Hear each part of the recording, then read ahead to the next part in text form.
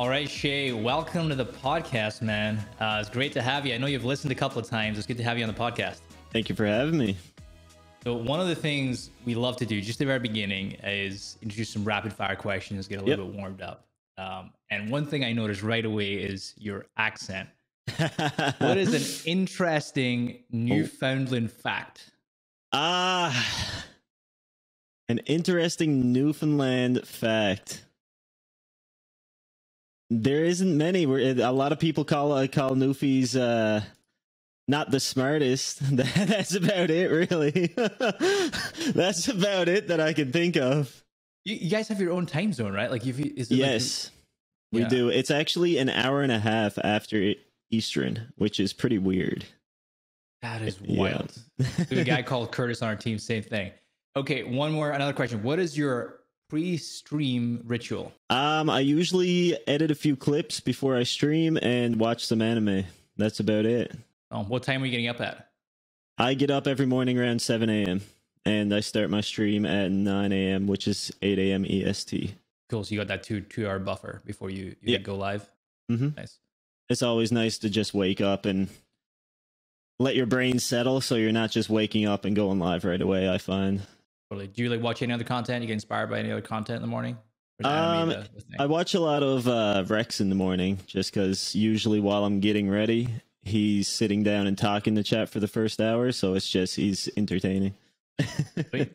Next one. How would you describe your content in 3 words? Fun, motivational, and sometimes rage. I love that. You could only have one Warzone loadout and the rest get deleted. What's your loadout? Right now or of all time with all metas? All time.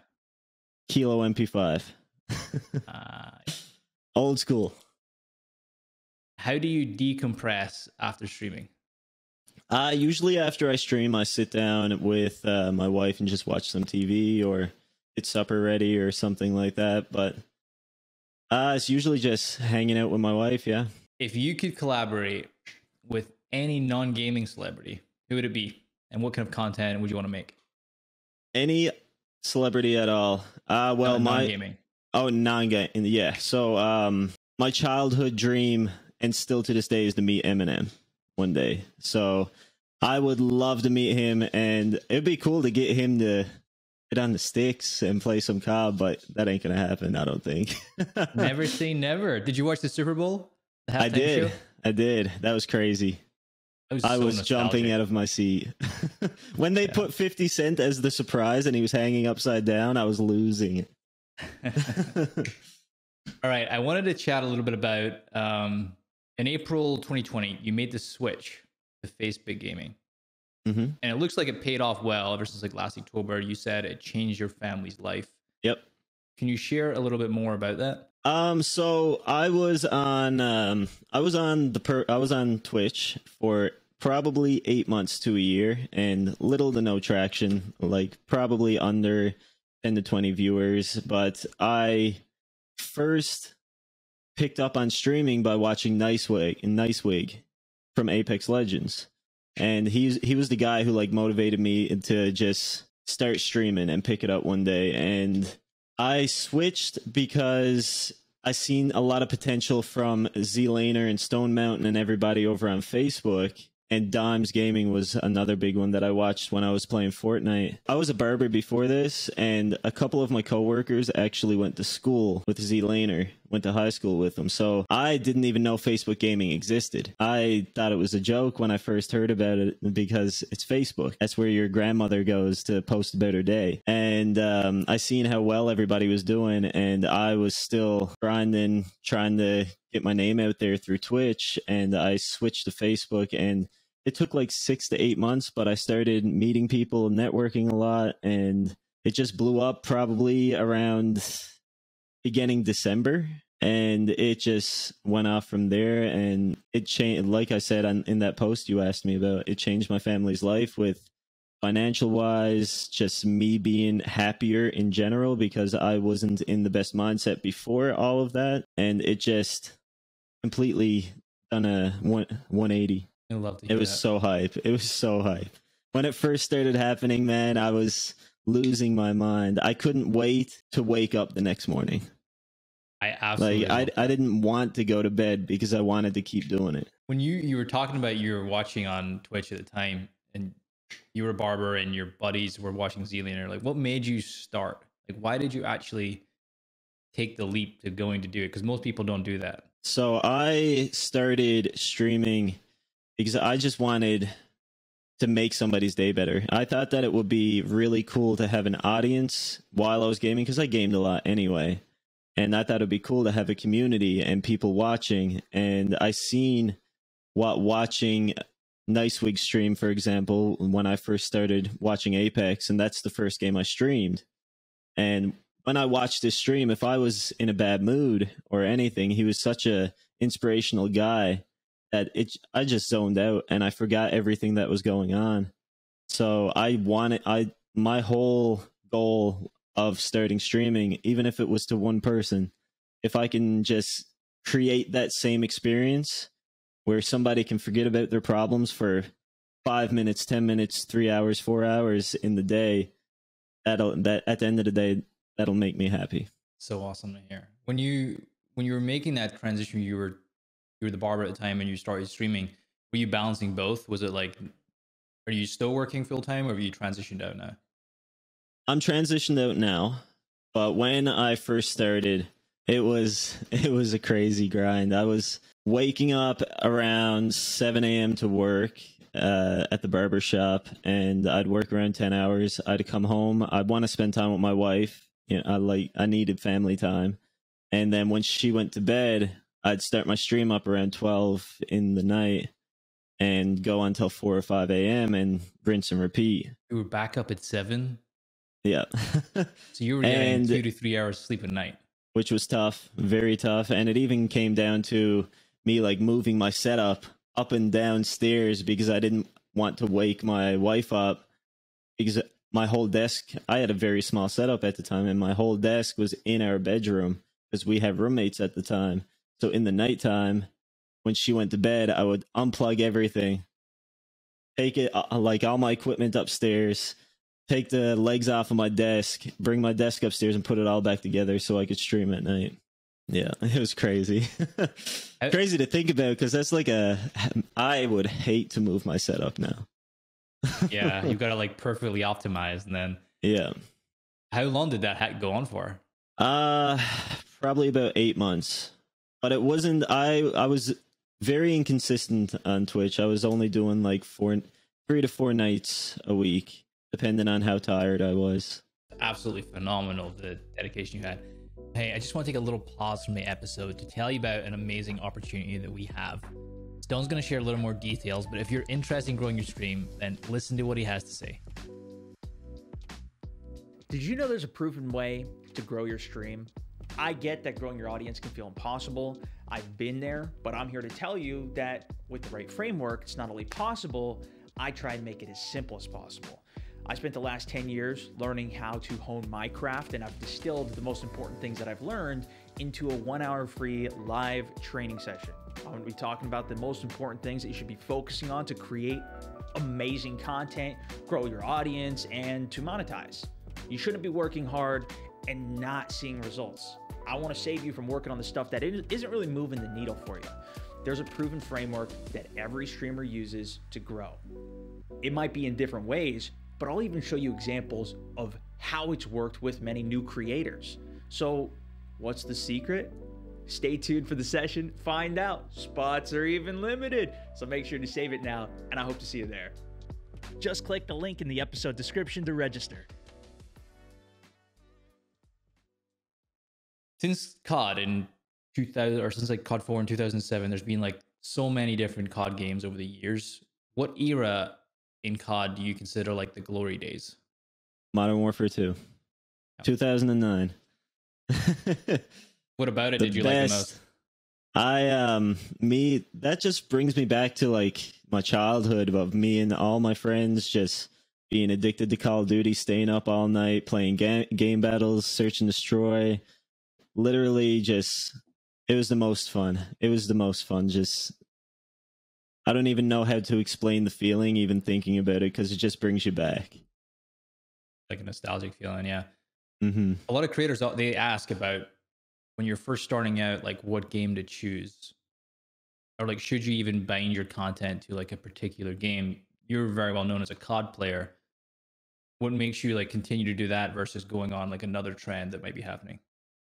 Well, the reason that I stick with COD and the reason that I switched to COD was because I grew up on Call of Duty. It's always been my all-time favorite. I've played a bunch of other stuff. When I first started streaming, it was Apex Legends, and then Fortnite, which I was terrible at. I don't know why I tried it. Playing against 12-year-olds who just was in creative 12 hours a day wasn't fun. And then Warzone came out, and I just seen the opportunity to switch over. But picking a game, in my opinion, if you're starting out, pick a game that you're going to be happy with, because if you come into this with a bad taste in your mouth off just the game, it's not going to end well. Yeah, showing up for that long, especially in the circumstance you were talking about. If you had to move your rig and get 3 hours of sleep and play a game that you hated, yeah, that wouldn't be fun.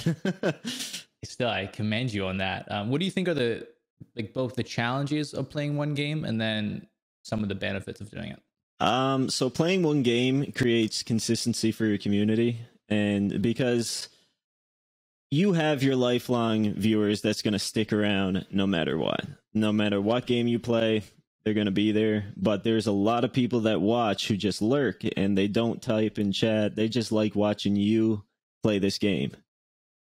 And if you switch to another game, chances are the people who are lurking as 3 or 4 other streamers that they watch play the same game, so they're just going to go over to them for that day. But being a variety streamer is the ultimate goal for everyone, really. Look at Shroud right now. I think a couple of years ago, he said, why would I ever play a game that I don't like anymore? At the level that I am, why would I do that to myself? And I would love to be there, but I feel like I would lose some viewership doing so. So that's why I stick to one game, really.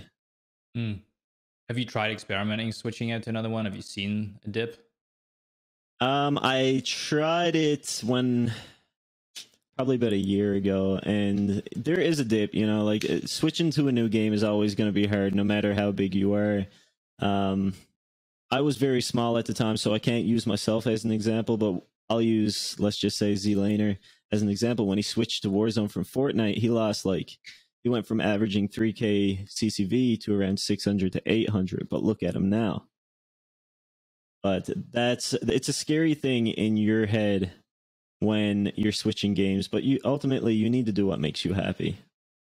Yeah, because it's hard. I mean, you're going to show up and be consistent, and you hate what you're doing. Yeah, because it creates burnout. If you're constantly playing a game that you're not having fun with, you're going to get burnt out. One of the things I think you're well known for is just being really motivational for folks, but you were very honest and open about like it wasn't always that way for you. Yep. What was it like in the past versus how you are now? So that goes back a bit. So back when I was younger, this is a lot of people come from this now, just a single parenthood home. But my mom worked 2 jobs, and I watched her struggle in shitty relationships. I watched her struggle in shitty jobs, but she never gave up because she knew she had to provide for her kids. And there was actually a point, I don't even think I told my stream this before. There was a point where we were homeless. We had to move in with my mom's best friend for 3 months because we had nowhere to live. And it, like, all that takes a toll on you when you're younger, which can create just PTSD in the future of your past. And it's hard stuff to deal with. And, when I met my wife, she made me a better person. My mom made me a better person. And it all takes a toll on you. Everything in your life will take a toll on you and create any mental illness. And for example, I was a barber before I did this for probably a year straight before I quit being actually a year before COVID hit. I would wake up every single morning and cry until I got to work. And I've talked to in my stream and stuff about that a few times, but I didn't even tell anyone that until last year, not even my wife. I didn't tell anyone, and which, don't do that. You should always tell your closest friends and family what you're going through. And it was tough. It was very tough. There was a lot of times that I didn't want to get out of bed. There's still to this day, there's a lot of times that I don't want to get out of bed, because when you work yourself so hard, it all just takes a toll on your mental. And I started, when COVID hit is when I really started streaming full time.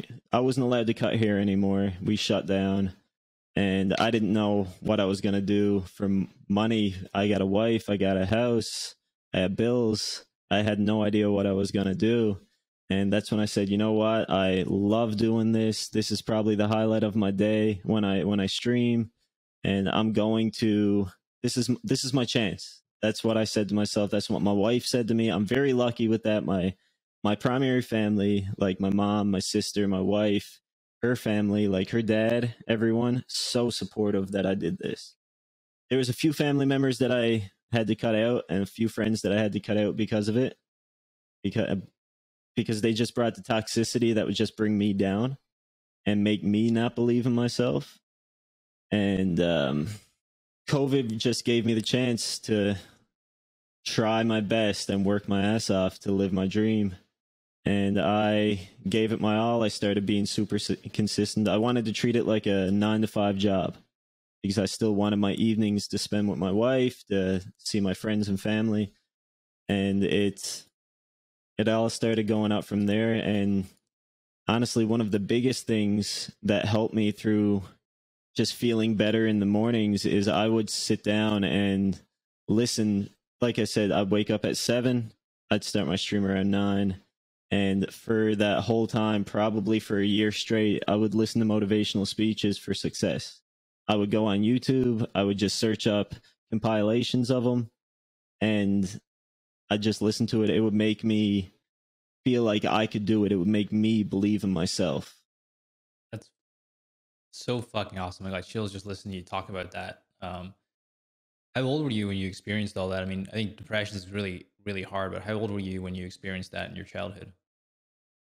I think I was too young to really understand what I was feeling, but maybe 10 to like 14, that was a big period of all that. I think I was just too young to really understand the full extent of everything. And then when you get older, even if you're not thinking about it, it's something that you never processed at the time. And any small thing, even if it's completely irrelevant, it can just make your mind just sink. Is your mom still with us today?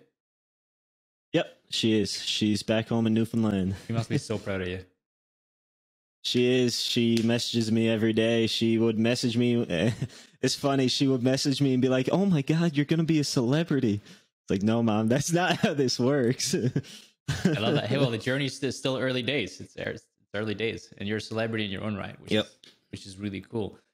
When you bring that to your content, and it feels like a lot of people deal with a lot of mental blocks when it comes to content creation, especially in the early days. But even when you get bigger, you still face a lot of those. You mentioned things like watching those videos. Did that really help you kind of overcome some of those blocks? So I actually watched a couple before I even came on this, just because I was just looking at the old ones that I'd watched. I had them bookmarked on Google Chrome, and it's still, watching it, I sat there for the full hour while editing a clip and listened to it. The first time I've did that in a couple months, and it just puts you in the right mindset. I don't know what it is. It's just hearing somebody talk about their struggles and what they went through and how hard they worked for everything they've achieved in their life just makes you want to do better and be better. I don't doubt a lot of people listening to this right now feel the same way about you, which is really cool. I hope so. That's what I want to do. It's really cool. You mentioned your wife earlier, so she's really good at helping you see that side and do that side. how important a role has she kind of played in your content creation journey in generally? Man, I wouldn't have been here without it. Without her, I would have never been where I am, because she actually bought my first PC.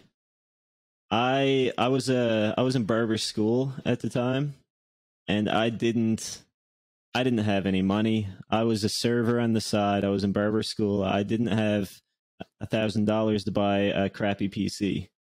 And my wife is a healthcare professional. She gave me $1,000, but I would never be able to take it. I told her, like, the only way I'm going to take it is if you let me give it back to you in the next couple months, because I can't do that. And she gave it to me with no expectations of getting it back or anything like that. But the next month I gave it back, and she bought my first $1,000 PC. I think it's still sitting on the floor back there. I've built all my PCs too, which was pretty cool. I didn't want to spend the extra money on getting people to build it for me. And it was only, yeah, like I said, it was only $1,000. I played on an Xbox. I got an Elgato capture card that I'm still using. And I streamed. She created the dream for me. That's phenomenal. Honestly, I still got this note.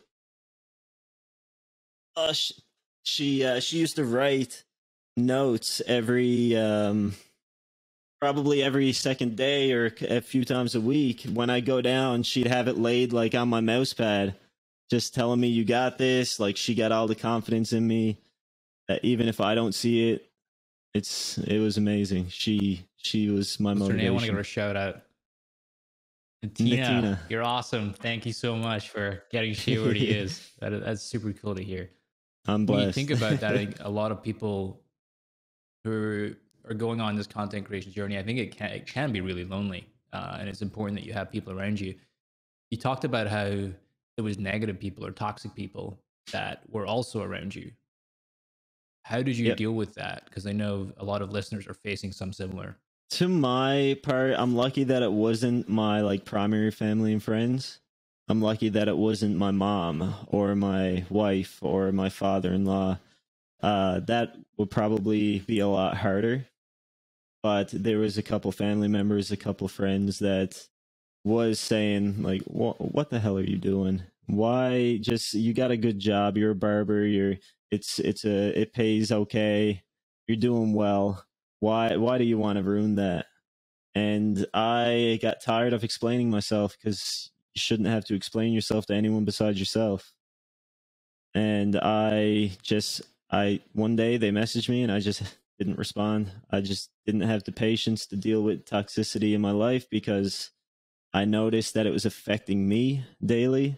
And even if they haven't messaged me in a week, it was still affecting me and making me be down on myself. And I didn't want to deal with that anymore.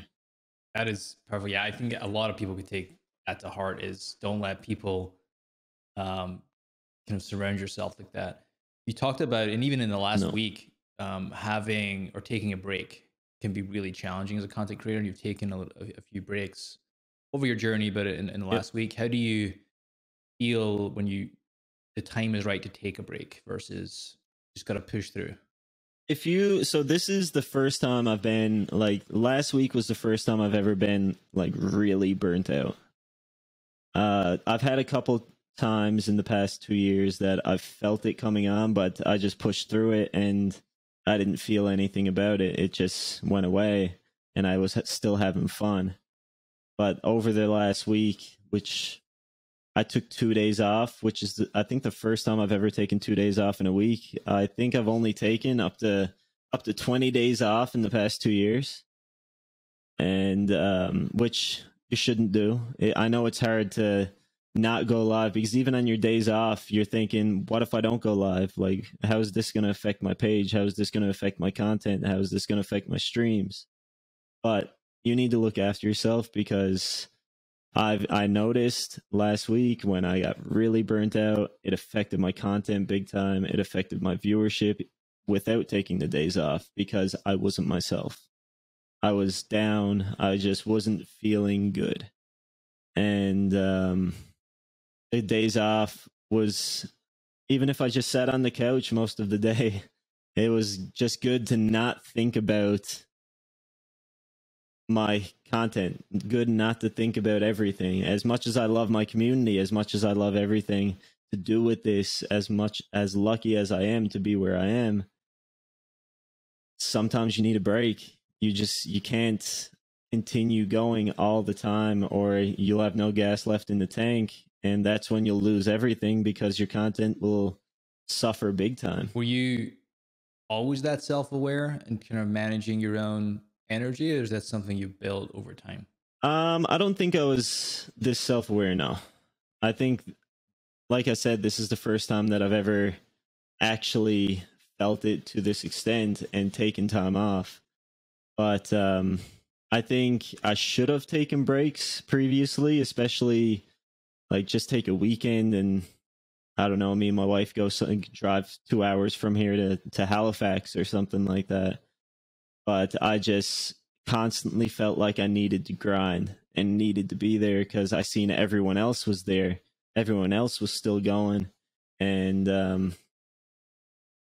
I never really thought about what could happen to your mental health in the future if you're not taking care of yourself, like to do with this.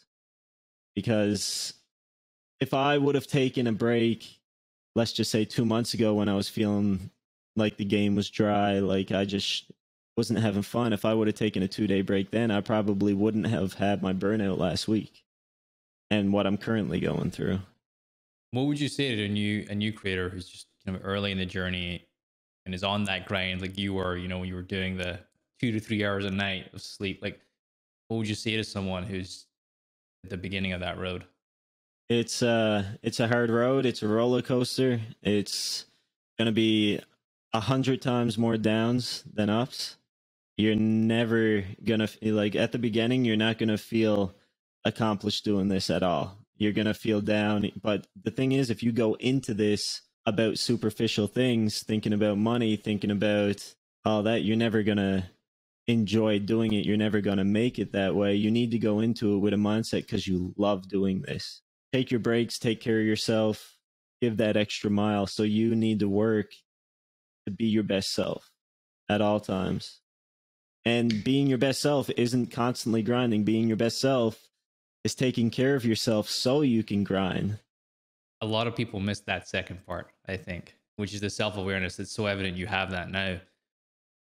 One of the things that is incredibly pertinent about your journey, right, is just how much of a positive guy you are, about, even based on all your past experiences and the challenges that you've had, how you radiate just positivity for your entire community, not just your community, but like other creators. You just lift them up. And I think it's something that you're uniquely in a position to do and are doing such a great job at. What kind of things do you do for your community or for other creators that are kind of going through a challenging time and kind of need pulled up? And I love the way that you, even today, you kind of witness yourself and you're like, I've got these challenges, and I use those YouTube content, like motivational content, just to kind of amp you up and get you inspired and get you ready to kind of fire. Even though you've now been doing this for a while, you're still kind of using that to kind of amp you up. Still to this day, I don't do it as much. I was doing it every single morning before, but I feel like I should do it more now, though, because I feel like when you get burnt out and you're doing it for so long, you don't have that fire under your ass like you did at the beginning. You know what I mean? Because you get I'm not comfortable by no means. I'm the type of person, I'll never be comfortable. I want to continuously go and go and go. I don't want to feel comfortable. But a lot of people get in that comfortable zone, and that's when they lose their fire and lose their motivation to keep going as hard as they can. I don't think I'll ever be comfortable. Talking about not being comfortable, a few months, like we're now a couple of months in the year, but just before the year started, you shared your 2022 goals on Twitter. Like, talk us through them. Like, how have you done against those goals that you set just before the new year? A lot of people say make your goals something that you can achieve 100% because you'll feel more motivated. But I'm the type of person, shoot for the stars, because if you don't want the best, if you don't want to be the best, if you don't want to compete with the best, if you don't want to just grow to the best that you can, you won't. So I always shoot for goals that I might not reach, but in my head, I'm going for it no matter what. Even if next year I got to use the exact same goals, you know what? I'll probably increase it by another 50,000. Even if I might not reach it, I'll still increase it because I want to be there. And you got to manifest it. Talk about that a little bit. What do you mean by manifest it? You need to have a mindset where you're telling yourself that you can do it. You need to believe in yourself. You need to tell yourself that one day, it might not be tomorrow, it might not be next year, it might not be 5 years from now, but if I work as hard as I can, if I put my all into this, if I create my own opportunities, because no one's going to hand out opportunities to you. Like, that's just the way it is. You need to grind it yourself. When I first started, I was so new to the Twitter world. I had no idea what was going on. But I turned on, I'd say, everyone from Facebook's notifications, and I was the first one to like their tweet and comment on it every single time. And in a non-annoying way. You can't just comment on it and be like, "Hey, play with me." You can't do that. You need to get your name out there. You need to get your brand out there. You need to network. It's so important. No, you're just saying it's so important to get out there and like go after it. Like, you got to be willing to be hungry. And I think your point around like being super clear on like where you want to go, and even if it's audacious, even if it's bigger than you, just be willing to believe that you can get there. You need self-belief is everything. Self-motivation, self-belief, because motivation from someone else can only go so far. But if you start motivating yourself somehow, if you start believing in yourself, everything lines up. Yeah, it's the thing. We work with thousands of creators in Pipeline, and the moment, like, one of the most powerful things that happen is when you can see that someone starts believing in themselves. Because it's very hard to do that in this world. There's so many people trying to do this, especially when COVID hit and the world shut down. You know, it's everyone's opportunity to start streaming. And it's so hard to believe in yourself at the beginning. So hard, especially when you go live for 6 hours and you don't see anybody come in. You're at zero the full time. It's so hard. But one day you're going to get one person come in. He's going to tell his friend he's going to come in. And then you'll get recommended on someone in a very small way. You might get 5 more people come in. And next thing you know, you're at 30. Next thing you know, you get featured and you randomly got 1,000 people in your stream, and you're not going to get all of it. I learned that at the beginning when it first happened for me. I was averaging around 50 viewers on Facebook, and then I got featured one day. And I was like, oh my God, is this it for me? Like, am I going to average like 2,000 viewers all the time now? And you need to realize that that's only going to bring you so far. That opens up a door for people to see your content, but it's your job to keep them there. Where can people, like, they're going to want to check your content out after this? Okay, if after this podcast, where can they go to see your content? Facebook.com/NurVes, NurVes. We will absolutely share that out, man. Che, thank you so much for coming on the podcast. This was great. You are an absolute inspiration. Me, and I just have to say the way you motivated yourself and continue to motivate others is really inspiring. So thank you for everything you do. It's inspiring to me to see people actually respond to my content. That'll keep you inspired yourself. So it's amazing. Thank you so much for tuning in to today's episode. I wanted to just end this with a little bit of context on why we do what we do. We're former content creators ourselves, and we just really want to help as many content creators as we can. That's why we started Pipeline.gg. It's a platform where you can find other like-minded creators and learn from the pros who have already been there. Get step-by-step guidance so you can avoid all the mistakes that we made in the beginning. If you love the episode, there's going to be even more inside of Pipeline. So check it out. Head over to Pipeline.gg.